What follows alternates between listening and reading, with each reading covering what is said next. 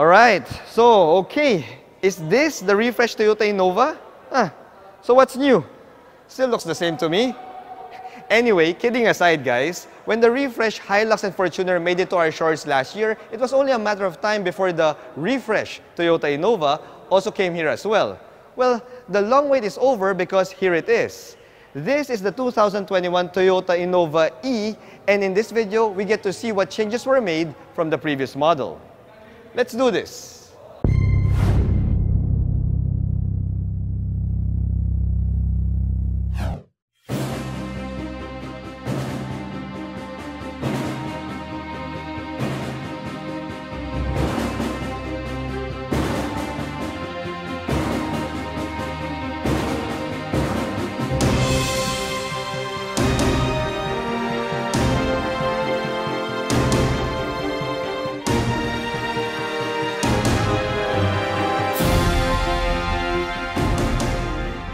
Hello guys, I'm Reagan and welcome back to another car review. If you're new to my channel, I hope you hit that subscribe button and become part of the Reagan Strides Army.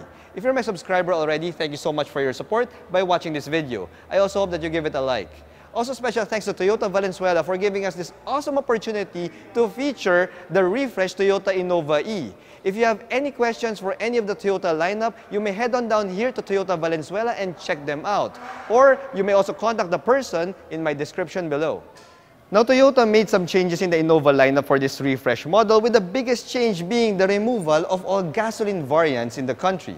That's right, all Innovas from here on will be motivated by a diesel engine. Now, that's not the only thing that was removed. You see, the Sport Touring variant also makes an exit this 2021, which means that this Innova E diesel that I have here is now the mid-spec Innova in the country.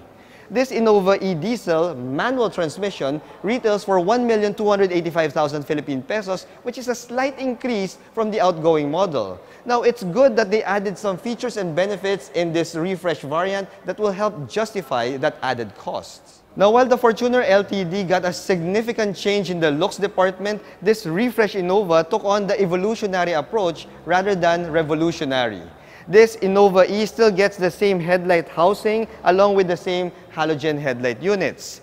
The front grille gets a refresh though. This is more of a trapezoidal shape now rather than the hexagonal shape that we found in the outgoing model. You also got some nice black uniform grille slats here, and the thicker borders here for the front grille reminds me more of the refreshed Toyota Hilux. The front bumper also gets a redesign with a separate turn signal housing here, and you have halogen fog lights here at the bottom. Now, there are also some nice sharp angles and lines here in the front bumper, and the bumper protrudes a little bit more to give this refresh Innova a more aggressive look. Now, the side profile of the Innova is exactly the same as the previous model. Now, this tells me that this is more of a mild update rather than a significant refresh that we saw in the Fortuner Ltd and the Hilux Conquest. We do get a different design wheels though. These wheels are pretty similar to the Toyota Rush. The wheels are 16 inches though, and these are wrapped in 205/65 R16 tires. The tire size is the same, the wheel size is the same, the braking system also remains the same. We have ventilated disc brakes up front and rear drum brakes at the back. The suspension setup is also the same as the previous model. We have a double wishbone setup up front and a multi-link coil spring rear suspension at the back. Of course, as expected, the ground clearance also remains the same at 178 millimeters from the ground. Now, the rear end of the refresh Innova gets zero updates. We get the same design here, even down to the same regular bulb taillights that are found in the Innova. Now, when you pop open the manual liftgate here, you'll see that the cargo space is also the same as the previous generation. We still get the same cumbersome third row seats here that fold to the sides instead of folding flat to the floor. This is still the same as the previous model and also the same as the Toyota Fortuner. Now, with the third row in use, you get 300 liters of cargo capacity, which expands to 758 liters if you fold the third row seats to the side. Now, that 758 liters is good enough for how many pieces of medium-sized luggage? Let's find out. It's good enough for 3 medium-sized luggage here at the back. Honestly, guys, I feel that this is a replay of my 2020 Toyota Innova review video. If you haven't seen that, you could click the link above because there's really no changes here at the back. Anyway, let's go over to the engine to see if there are any changes made in this refreshed Innova. Now, if you're expecting to see a 201 horsepower diesel monster engine that we found in the Hilux Conquest or the Fortuner LTD, well, prepare to be grossly disappointed. What we have here is still the same engine that can be found in the previous generation Innova. This is a 2.8-liter turbo diesel engine that churns out 167 horses and 343 Newton meters of torque. Now, the power is slightly lower because this is the manual transmission variant. So sorry guys, no 500 Newton meter monster can be found under this hood. Now, if you want a bit more power than what this manual transmission Innova can give, you can always opt for the more powerful automatic transmission variants. Alright, now when you step inside the cockpit of the Toyota Innova E, you'll see that it's an all-new cockpit if you've never been inside an Innova. But if you've been inside the previous generation, you'll see that it's exactly the same layout as the outgoing model. Well, not really exactly, guys, because we do get black fabric seats here instead of the dark brown fabric seats that we got from the previous model. Ha! You thought you're gonna get leather seats now, huh? Not a chance, buddy. You won't even get a leather steering wheel here because this Innova E only has a urethane steering wheel with the usual hands-free buttons here for, well, hands-free connectivity. You also don't get cruise control. That's probably going to happen in your dreams. Not really there, guys. But the good thing here is the steering wheel adjusts for tilt and it also adjusts for telescoping. So that's a bit of good news if you're a taller driver and you're looking to find the perfect driving position. Now, when you look at the gauges here, the gauges are still the same analog gauge cluster here with a tiny little LCD display there that shows you some vital stats, and the resolution of that LCD display is straight out from Atari in the 1980s. Thankfully, guys, the infotainment system of this Innova E is upgraded though. You get a slightly larger 6.75-inch touchscreen LED display here that has Apple CarPlay and Android Auto. We still don't get a reverse camera though, so that's a bit of a bummer. You'll have to go up to the higher variants of the Innova in order to get that nicety. Now, we also have a manual climate control system here. Some buttons for your drive modes. You have an eco mode and a power mode, and you also have a button for turning off traction control. Unfortunately, guys, I noticed that there's no USB charging port here. You do get a 12-volt power charging outlet here and, well, a single USB port on the head unit, which also acts as your connector for your Apple CarPlay and Android Auto. So that's the only place where you could charge your USB devices. We have our manual transmission here, a manual handbrake, and of course a lone cup holder here, which we've already subjected to our clean canteen test in our previous Innova review video, and it passed with flying colors. We also have a center armrest here, which is also made of plastic, and it's pretty much the same as the entire cabin materials that's been used here inside the Innova E's cockpit. This is still signature Toyota hard plastics all around, which, if you look at it, guys, it's still a piece of good news because these are durable plastics and it will really outlast even maybe the lifetime of the owner of this Innova E. So yeah, layout of the cockpit, it's all the same. That's a bit of good news, especially for those people who had pre-facelift Innovas. Well, they really wouldn't feel too bad after all.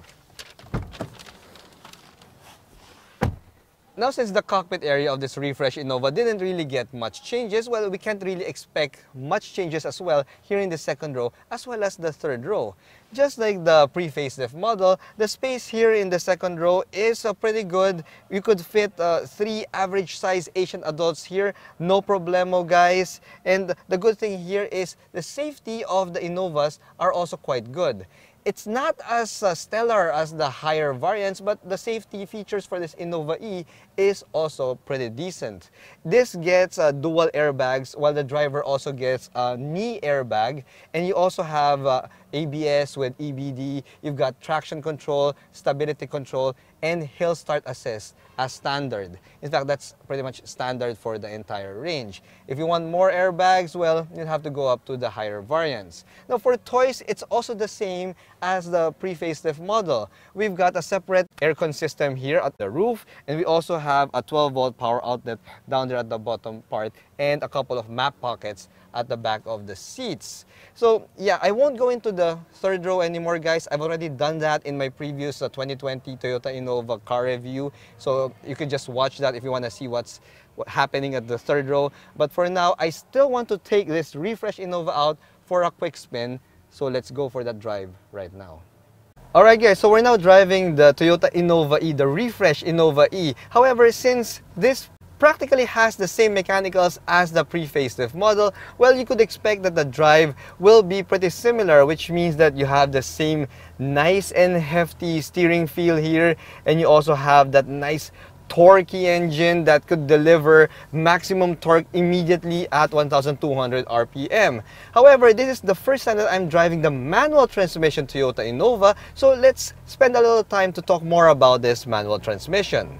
Now, while going around the Toyota Valenzuela complex, well, I could only just take it up to as much as second gear. But what I noticed though is the clutch is quite light, and it's also not that tall. So that means that, well, the transmission, the gears would bite immediately upon letting off a bit on the clutch foot. I also noticed that shifting from first gear to the second gear, it's also quite smooth. I love that because I would expect that normally manual transmission models, especially for MPVs like the Toyota Innova, would have a more cumbersome and a bit clunky transmission or gearbox, but that's not the case here. However, this is the 5-speed manual transmission and not the, well, the higher or the better 6-speed manual transmission that can be found, let's say, in the base model Toyota Fortuner. That's not really a big issue though, because, well, 5 speeds is still pretty decent.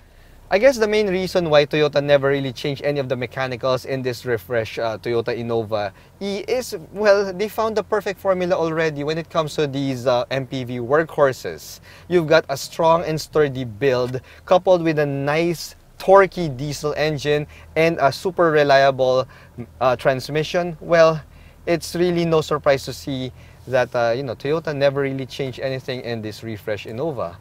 Why change anything when it's already perfect in what it does, right? The facelifted Innova has not changed much because it seems that Toyota has found the perfect formula when it comes to durability. True, there are other MPVs in the local market that offer more tech and amenities, but then more tech and amenities also means more items that could possibly break down in the future. Now, this would compromise on the durability and reliability of the vehicle. At the end of the day, for the Toyota Innova, what matters the most is that it has the ability to deliver reliable performance every single day. Thanks for watching.